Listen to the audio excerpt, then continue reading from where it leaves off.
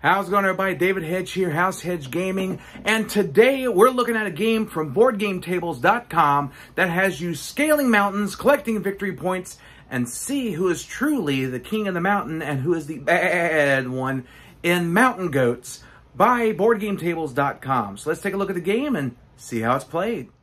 All right, let's set up and play this small, petite little game called Mountain Goats. And oh my lord, this board is insanely big.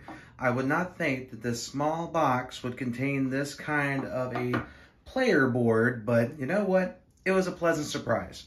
So the way the game sets up, it's very easy. You build your mountain, 5, 6, 7, 8, 9, and 10. Little numbers on the bottom of the cards here. Let me show you to help you lay them out. 1's on the top, 2, and so on and so forth. And the black solid numbers will be the tops. Those are the top of the mountains. You have goats of your color that will start at the bottom of the mountain. And you have bonus tiles, which we'll go over in just a minute. Finally, you have 4 dice that you will roll on your turn. Speaking of, let's see how we climb up this mountain and score some points. See, the objective for the game is to score the most points.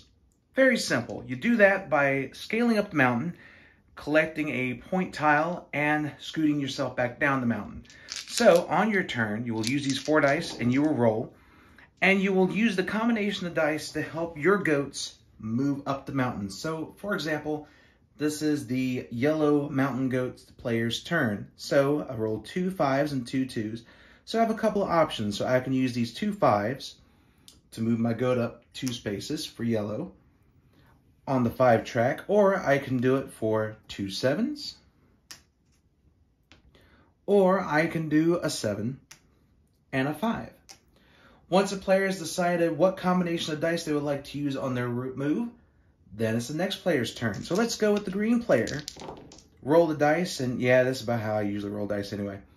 All right, so I can use these for an 8, and this for a 5. And the goats will keep moving up as such, and you can have multiple goats on the same space. However, when it gets to the top of the mountain, only 1 goat can stay there. Now, to score a point from the top of the mountain, you have to roll that number again. So let's say it's the yellow goat's turn. Again, my luck, that didn't happen, so I'm going to roll again. You know what? I'm just going to rig it, because this is how I usually roll anyway.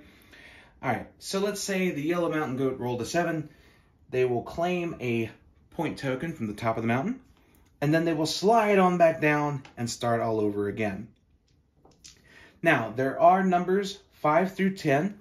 Each time you complete a set of 5 through 10 that you have collected, you get a bonus token. When you have a complete set, you take the top bonus token, put it into your collection, and then the next one is revealed.